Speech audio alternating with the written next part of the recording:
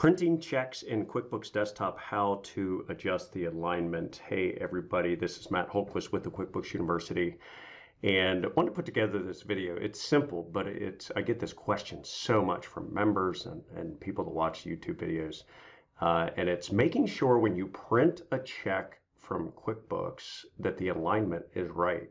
So you print a check and the numbers might be like outside the box of your pre-printed check stock, or maybe the who you make the check out to is too high, too low, too left, too right. And so I'm going to show you in this video how to align, how to adjust that alignment so that you get them to print the correct way each and every time. So here we are on the home screen. Okay, so when you have gone through and you have, paid bills, or maybe and said, print later, checks, print later, and you go up to this file drop down menu and you go down to print forms, you go to checks. So you want to print your checks. And I always tell people, before you go and print a bunch of checks, because let's say you're printing like 10, 15, 20 checks at one time and they all get messed up. You got to go through and basically void them, or void the print and then print it again so that those check numbers don't get used again. So test it out first. So first of all, go to printer setup right here under the file drop down menu, printer setup, and you want to choose check. Okay. Now the form name, you've got the settings, and so you're going to check your check style, and you've got your fonts, so you can change the fonts and the address font. And you've got your partial page, so if you're just printing partial checks. Okay, so I'm not going to go through all those settings right now, but I want you to look over here on the right, and you've got a button that says Align. So we're going to click on that button, and you're going to see this come up. It says Find Alignment. The first thing you want to do is you want to print a sample. Okay, so when you print the sample, here's what that is going to look like.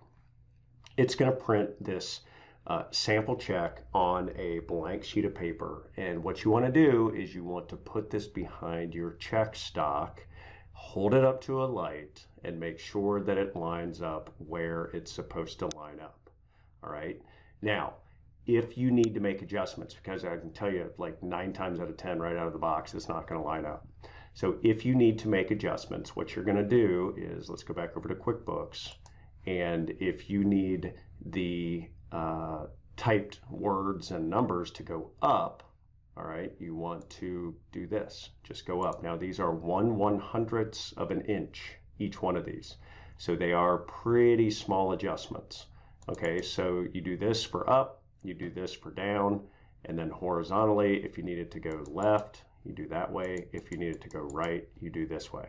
And then you're going to print the sample again and hold it up to your check. Hold it behind the check up to a light and make sure that it lines up. And you just keep making these adjustments until you get it to where it's right and where it looks good.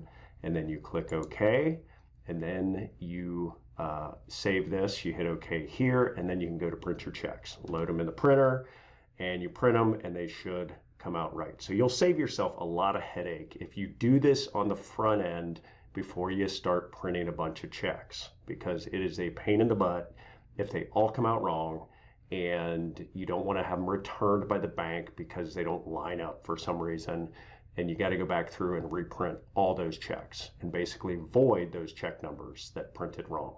Hopefully this is helpful. Any questions, any comments, feel free to leave those below. Also head over to the QuickBooks University at qbuniversity.org.